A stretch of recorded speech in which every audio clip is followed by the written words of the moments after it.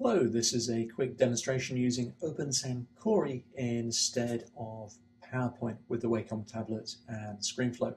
So again, we can fade out the talking head. That's not necessary for this particular video.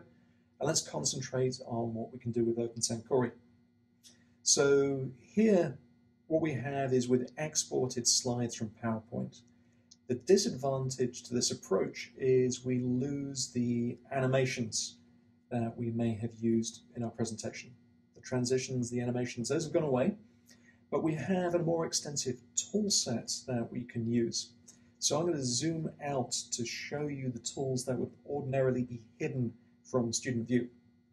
And I'll run through these fairly quickly.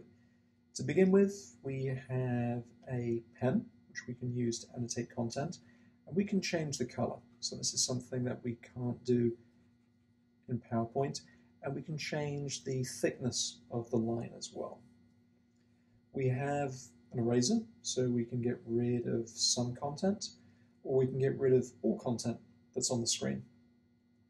We have a highlighter, so we can highlight content, and again, we can erase that if we don't like it.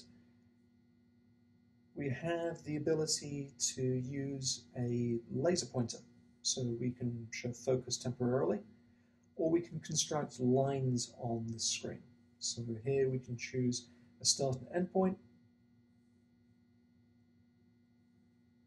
and construct shapes on the screen. We also have the ability to zoom in and to zoom out. So this may be useful in situations where you want to show an extensive diagram with a vast amount of detail and zoom in and zoom out of that image, showing particular elements of focus. So our recommendations typically are to use Open-Sankoré here, because this provides a richer set of tools for you to annotate your content. As I said earlier, there are some elements that you're going to lose using Open-Sankoré.